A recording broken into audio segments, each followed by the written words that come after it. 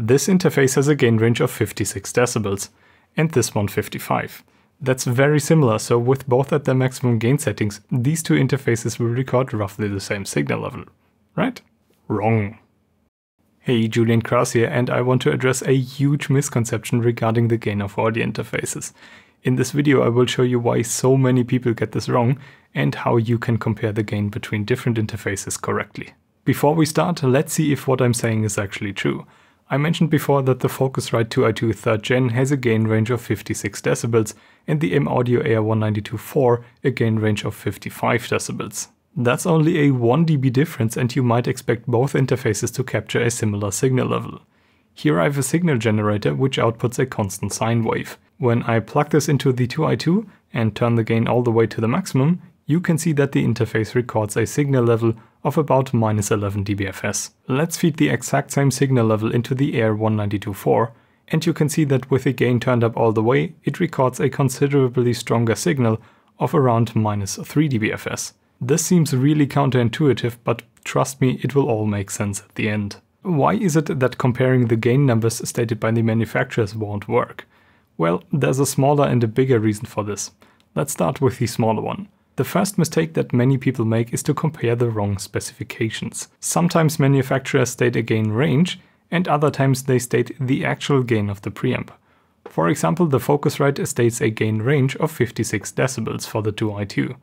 Steinberg, on the other hand, states that for the UR22C you can adjust the gain from +6 dB to +60 dB. Many people are quick to compare the 56 decibels of gain range of the 2i2 to the 60 decibels maximum gain of the UR22C.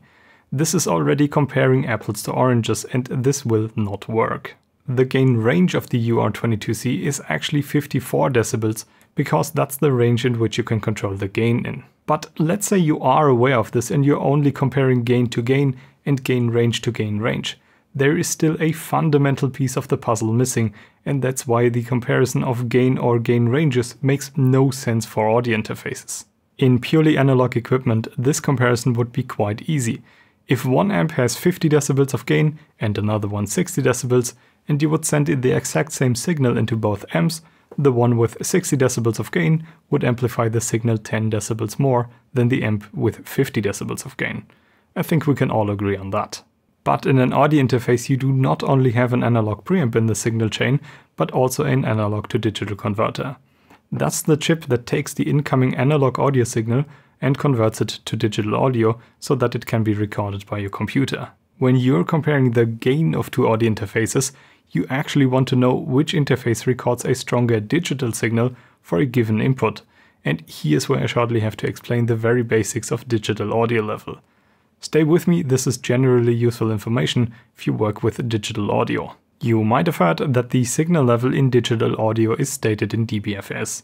This is short for decibels reference to full scale.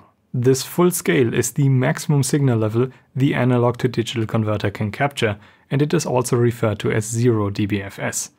All audio signals an interface captures have to be below this level, otherwise you would get clipping. That's the reason why dBFS units are always negative. Okay, there are a few exceptions, but let's not get into that right now.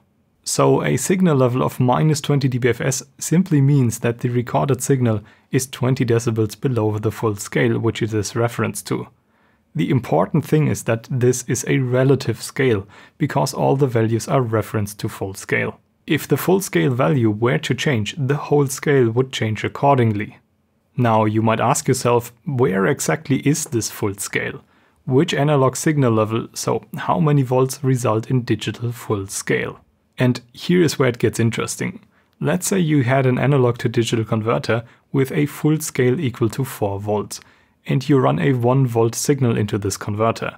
It would output a digital signal of -12 dBFS, because 1 volt is a quarter of 4 volts, which is 12 dB less, or -12 dBFS.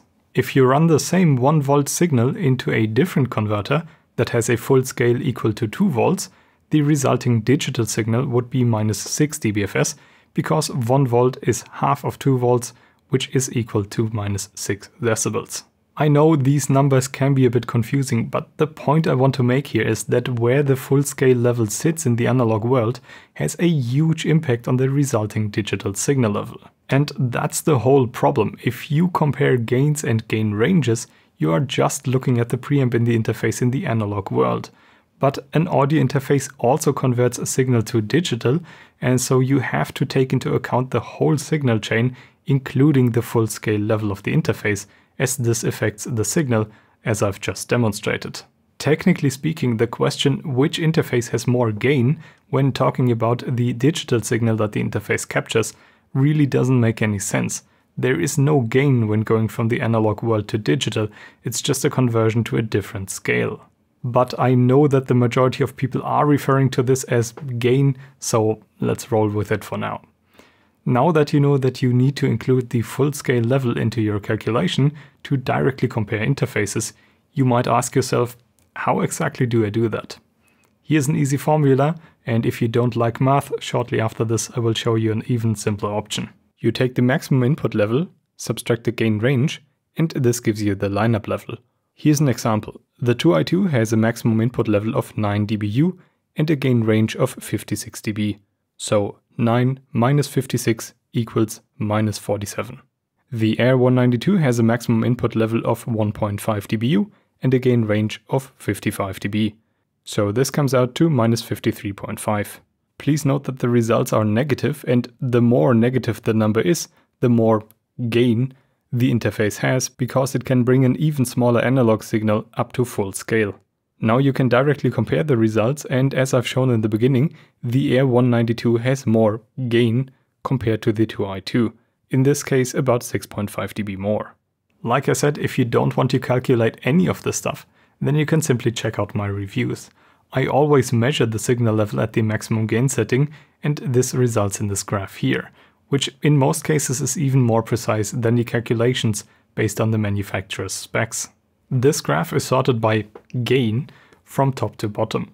So interfaces like the Focusrite Claret Plus 2 Pre or the Rode AI1 will record a considerably lower digital signal than, let's say, a Moto Ultralight Mark V when fed the same audio signal. Now, is this a problem? In most cases, no. As with the majority of microphones, you can still get the signal level up to a decent recording level. But if you use very low sensitive dynamic microphones, like the infamous Shure SM7B, you might find that your recording level might be still a bit low, even if you've maxed out the gain with some of the interfaces that sit lower on the graph. Even then, I would argue this is still not a huge deal, because you can simply amplify the recording a bit in post. That said, if that's not an option for you, you like to use low sensitive dynamic or ribbon mics, and you want to bring your audio to a certain level in recording, then you might want to stay away from the lower gain interfaces.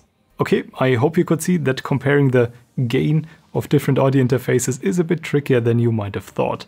The gain and gain range specifications should not be confused, and even though they definitely have an effect on the signal level captured by the interface, they alone do not tell you where the digital signal is going to end up at. If you want to know that, you have to do the calculation as shown in the video or look it up in my graph, and only then you will be able to directly compare between different interfaces. Subscribe for more audio myth busting, please leave a like if you enjoyed it, and I will see you all in the next one.